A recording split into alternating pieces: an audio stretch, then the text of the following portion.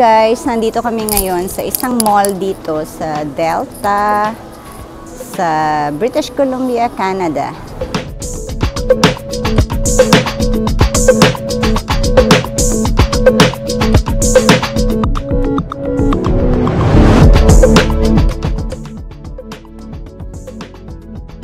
Dahil pandemic, konti lang ang taon lumalabas. Lockdown pa rin kami dito sa Vancouver. Konting taste-taste lang. Matatapos din ang lahat. At kailangan matapos natin na tagumpay tayo. Wala tayong sakit, healthy tayo. We keep the faith. Diba? Laban lang. So, papasok ako dito sa outdoor world. It says, welcome fishermen, hunters, and other liars. Other liars daw. Okay, let's see kung ano makikita natin dyan sa loob. Actually, parang akala mo ay isa siyang museum or zoo na may, may mga exhibit inside. You will see later.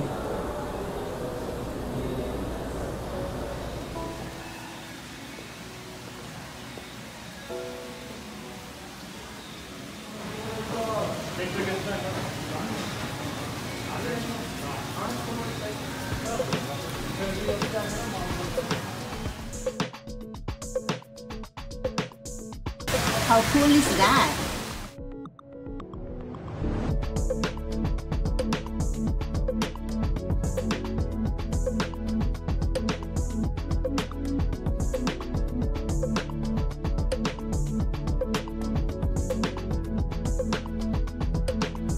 So I remember when I still have my own pet shop back there in the Philippines. May mga big fishes akong alaga. Usually, I put one big fish in a 50-gallon tank or sometimes 75-gallon. Yung iba, like 100-gallon, medyo malaki na yon. Yung mga alaga nun yun, super laki na mga silver arowana or like mga arapaima. Etong mga to, I don't know. Ano bang fish ito?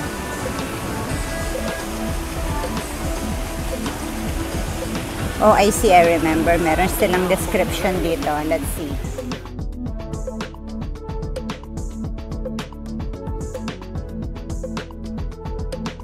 So, ayan pala. Educational aquarium. So, sa loob ng tank na yon ay merong yung mga klase ng fishes na yan. Meron pa palang salmon, trout, sturgeon. So, there you are.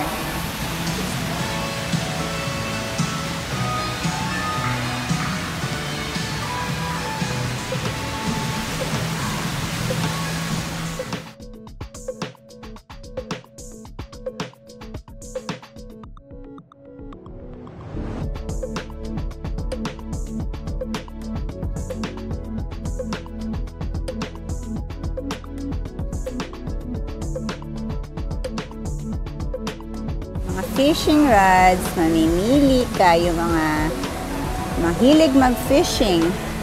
Dito sa Canada, guys, isa yung pag-fishing. Yan ang isa sa mga hobbies dito. Tapos, you know what? Pag mag-fishing ka dito, kailangan kukuha ka ng license. It's good for a year though. I think it's gonna be like a $20 para sa license. Kukuha ka lang, madali lang naman. Bago ka makapangisda. Kasi talagang binabantayan nila. You know why?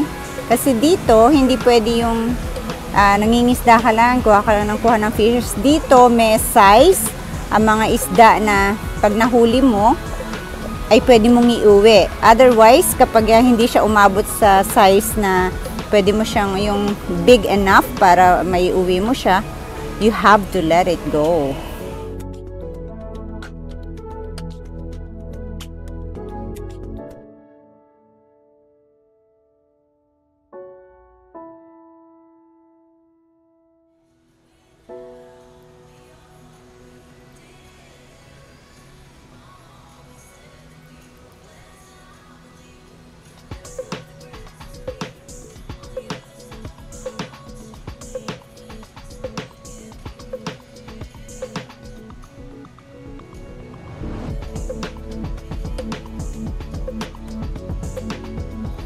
ng pasyal namin today.